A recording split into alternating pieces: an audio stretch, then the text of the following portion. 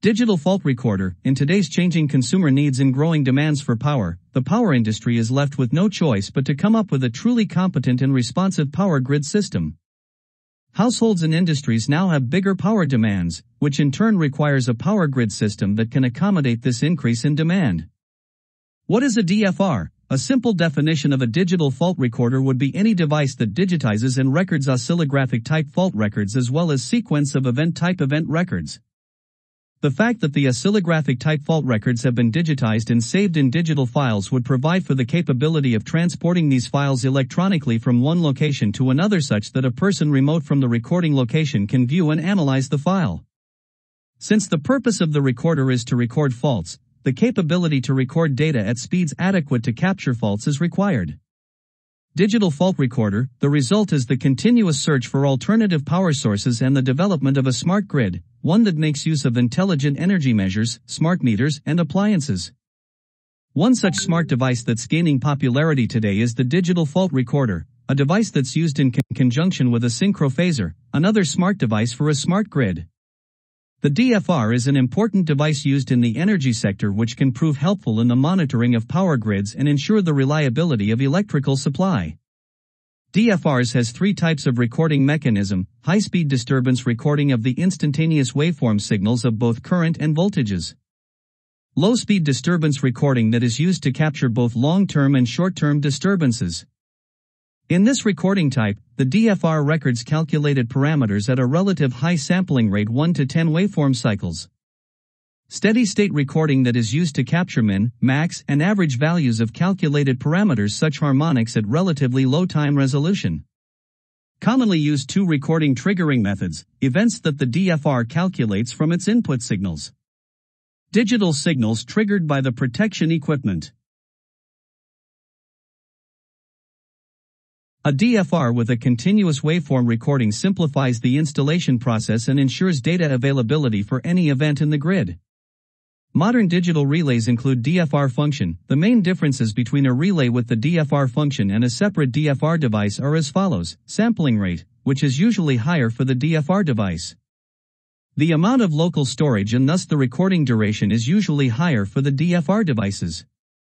DFR devices can provide additional functions such as power quality monitoring and others.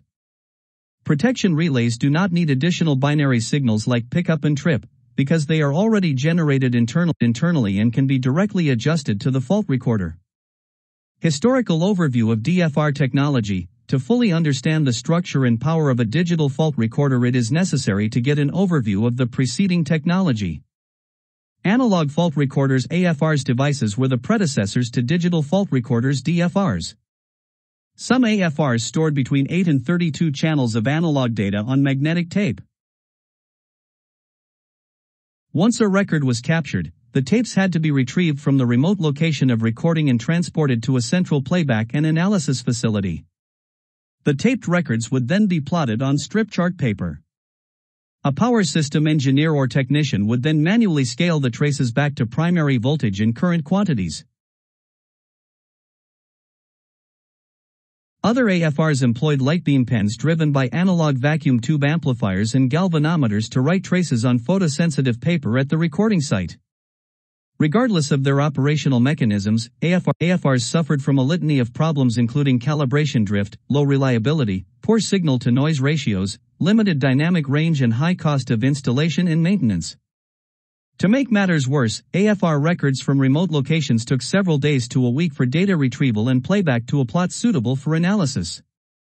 AFRs rarely provided information in a timely enough manner to resolve operational issues. Instead, they provided information that might be useful for post-event documentation and verification of engineering calculations, protective relay settings, etc. AFR recording times and trigger capabilities were severely limited and no post-processing functionality was possible. A typical magnetic tape-based analog fault recorder is shown in figure. At best, the analog recorders provided very limited insight into the transient behavior of the power systems they monitored. Consequently, AFRs were installed on only the most critical substations and generating facilities. Only those sites could justify the high cost of acquiring a limited record of power system transient behavior. AFRs provided too little data too late to be of use for most power system problem-solving issues. Until a reliable electronics platform with improved triggering, data storage and transmission capabilities was available, the importance of AFRs to power system diagnostics was limited. Present technology DFR is perhaps 3 or 4 generations removed from the first embodiment of the concept. In terms of a functional block diagram, a state-of-the-art DFR does not look significantly different from a first-generation recorder, however a great deal more functionality and computational power is contained within. Modern DFRs may be configured out to hundreds of analog channels and event channels. Multiple highly sophisticated digitally configured DSP base triggers are available on each analog channel. A state-of-the-art DFR is also capable of calculating virtual channels derived from actual channels. Calculated generator real and reactive power and negative sequence generator current are examples of virtual channels. A virtual channel may also be used with trigger algorithms to capture records. Complex triggering logic based upon a user-defined map is typically available as well. Some of the technologies that use digital recording technology within the power plant environment include the following: distributed control systems DCS and process integration PI systems. These technologies generally gather and archive large volumes of data that are available in the power plant. Because of the broad brush nature of the data collection, the sample rates are on the order of seconds, so high-speed events are not captured. These systems are useful in the identification of long-term trends. Sequence of event recorders. These devices record digital changes of state so as to be able to determine the sequence of the events that occur within the power plant. No analog quantities are available, so waveform analysis is not provided, but alarm and contact closures are sequenced. Phasor measurement units PMU. This technology uses time-synchronized sampling of voltages and currents to calculate synchronized phasors. The benefit of this technology is that phasor magnitudes and angles are calculated in time synchronized with any other phasor measured using the same technology. The phasor snapshot of the state of a power system may be used in the assessment of system stability and security. Consequently, one cannot dismiss the importance of including PMU functionality in new DFR installations. Significant research is being done throughout the industry on applications of this technology. Standalone digital recorders. Small PC-based digital recorders are available that can be used to record both analog and digital signals via isolated inputs that avoid issues involved with inadvertent mixing of electronic common, station ground, and neutral points. A typical device provides high-resolution recording with some limited triggering capabilities. Portable DFRs. Some manufacturers have developed the full power of a DFR in a smaller portable unit that can be applied in temporary configurations. These units can be very useful for application to systems and devices where periodic problems are being diagnosed and unattended triggering is needed to capture the problem. The prices for these devices are generally higher than for dedicated permanent installations.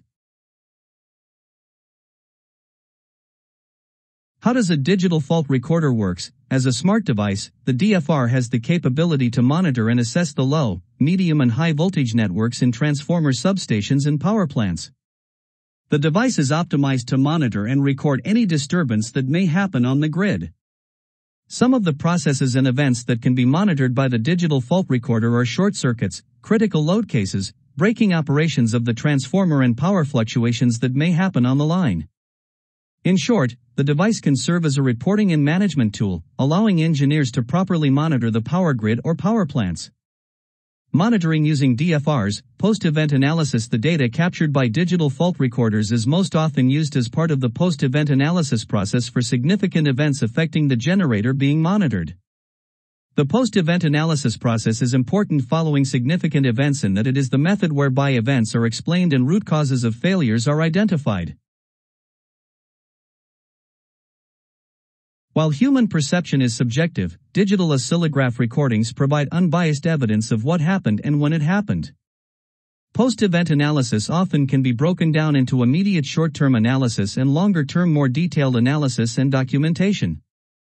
Until a root cause is understood and corrected, significant events have the potential to recur. Root cause analysis is usually a process that takes significant time and effort to ensure correct results. While root cause analysis is of interest and importance to power plant managers, the short-term post-event analysis that occurs within the first 30 to 60 minutes following an event is often of more immediate concern. How does digital fault recorder works? With these benefits and advantages, the DFR is now used in different applications, in a diverse set of industries. With the information and data that can be provided by the recorder, an engineering or management team can easily analyze the power system process and its failures. Its use can also improve the efficiency and reliability of most engineering process. Multifunctional disturbances recorders, disturbances recording units have existed for many years in many shapes, names, and functionalities. The required capabilities are continuously increased as the grid complexity evolves and new technologies are introduced. This creates analysis challenges for the engineers. There are many factors to be considered before selecting the right recording device, from the events to be monitored to the recording time, resolution, parameters, and sensors accuracy. These slides discuss the various recording applications, the required feature for each application, events type, recording time, etc., and the available options in today's market. Types of disturbance recording units. Disturbance recorder are split into four main groups. Transient recorder. This group include recorders that have the capability to record instantaneous values, waveforms of current and voltage at relative high sampling rate, tens of sample per cycle. Some are also have the option to record computed quantities such RMS, powers, and even harmonics. These recorders designed to analyze system protection operations and circuit breaker performance. Change of state recorder. This group includes recorders that records the trends of binary inputs, digital signals. These recorders designed to analyze control operation and protection systems. Long-term recorders. This group includes recorders that have the capability to measure frequency, phases, and RMS values of power computed quantities such as voltage and current, RMS, powers active, reactive. Calculation are in a relative high sampling rate of 10 Hz to 50 Hz. These recorders designed to analyze complex power system events. Continuous recorders. This group includes PMU's phasor measurement unit and PQA's power quality analyzers. These recorders consider to be the most complicated and accurate recorders. Both PMU and PQA required to comply with strict standards that define calculation methods and accuracy levels. Types of events. Power engineers are typically interested in four types of events deviated by the event duration and required resolution as follow. Transients events. These are a very short duration spikes in voltage or current. These events are generally no longer than 1/2 cycle and are typically caused by lightning strikes, power outages, and tripped circuit breakers. Short-term events. These are short duration events that might cause damages to electronic industrial equipment, outages, and other power quality issues. Voltage dips, swells, and frequency rate of change are common events in this group. These events are typically 1/2 cycle to 1 minute in length but may be longer if multiple protection operations are required to clear the fault. These events are usually analyzed to determine correct protection operation, fault location, or verification of system model parameters. Long-term events. Power swing, frequency variation, and abnormal voltage problem are examples of long-term events that may affect system stability. These events are relatively harder to define. Therefore, required some investigation prior actual recording. Steady-state condition. There are steady-state disturbances where system operation is not threatened, but power quality is affected.